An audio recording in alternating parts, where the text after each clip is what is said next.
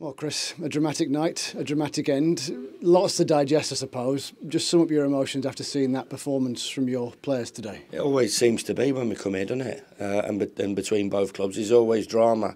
And even from the off, even if the first 5 or 10 minutes, about 72 VAR decisions going on. So yeah, I mean, listen, even before, we had some knocks, losing a nail, and there was a couple of other boys that, Ollie Mack really couldn't play a major part. Hamer's got a bit of an issue that he can't really play a major part in the game as well, and a couple of others as well. So, I should imagine that majority of Sheffield United supporters, when they saw that team, would think, what's the manager thinking? But I've seen enough in the players recently.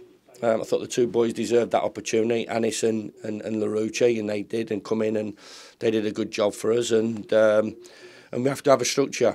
Of course, we want to pass the ball a little bit better. Of course, I understand that. We want to, now there's an ironic cheer when we've had a shot, but we have to get one thing first into the players, which when you come here, you've got to be really hard to beat, because there's a couple of results this year where we haven't been hard to beat.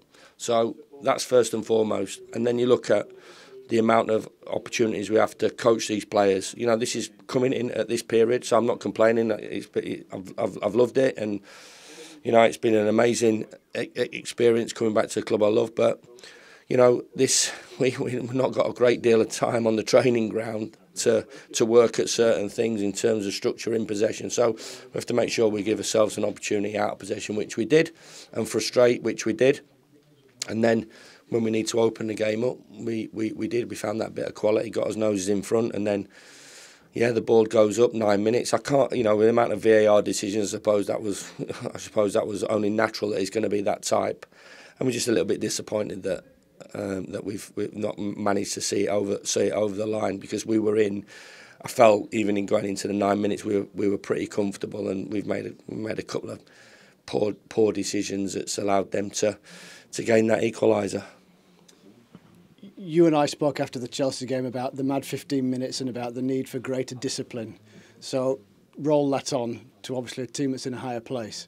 How pleased are you that they did stick to the game plan then? Well, we have to have some sort of structure out of possession, and like you said, we changed the shape a little bit today to combat, because they're a really good team. They've played 15 games at home and they've won 15. They've beat the likes of Man City, they've beaten the likes of Arsenal, they've beat everybody.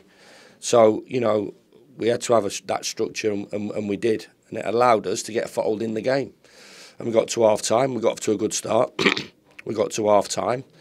And, the belief in the group is going to grow. And they're a good group, I've said all along. They're a good group to work with. I don't have to deal with issues and problems with players and players' attitude, but it's still a hell of a lot of work to go into the players on the training ground point of view, and we'll keep piling it in, and we'll get better, and we'll keep learning, and hopefully we have more nights like this away from home, and maybe just turn that result from a draw into a win. But as long as they keep learning and they keep giving everything.